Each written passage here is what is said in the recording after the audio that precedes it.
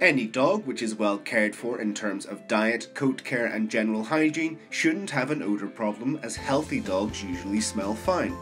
However, some breeds are less likely to smell than others, something we share in this AnimalWised video on the top 10 dogs that don't generally tend to smell.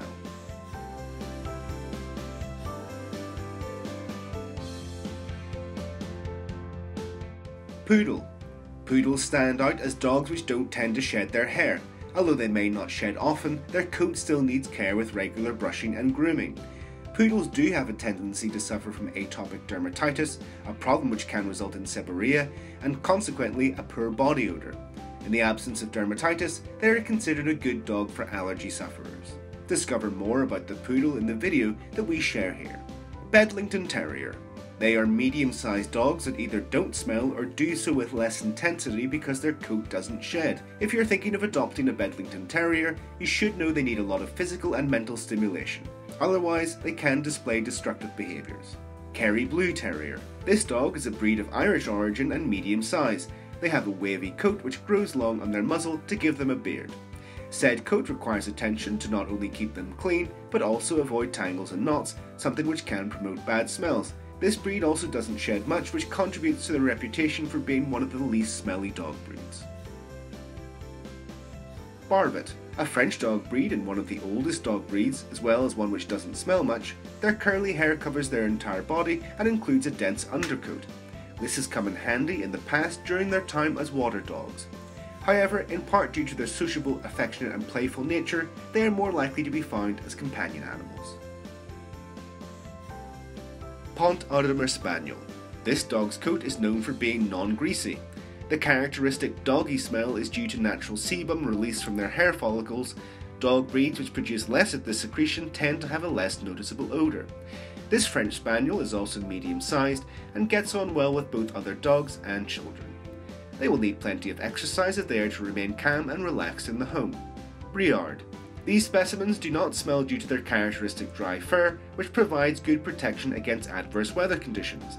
These French dogs were originally employed as shepherds for cattle and enjoyed mainly outdoor living. They have been known to develop problems with other dogs, perhaps because they retain their instinct for guardianship and protection.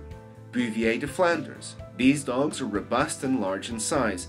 They do not always accept the presence of other dogs, since they can be quite territorial. However, this is solved with adequate socialization when they are a puppy.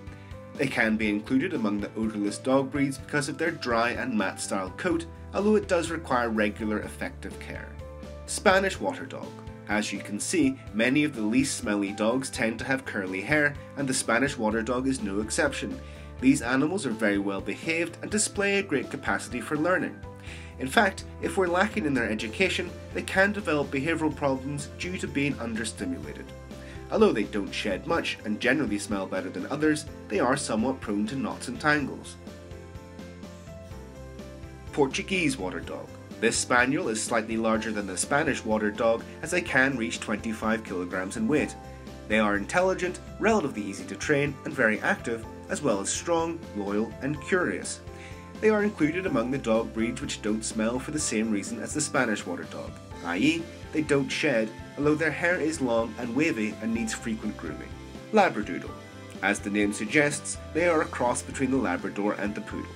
The intention of this creation was to develop a dog that could work as a guide for allergy sufferers, taking advantage of the assistance capacity of the Labrador and the Poodle's non-shedding coat. The first Labradoodles date back to the 1980s and were developed in Australia. They are dogs that learn easily and adapt to urban life, although they need to exercise given their high energy levels.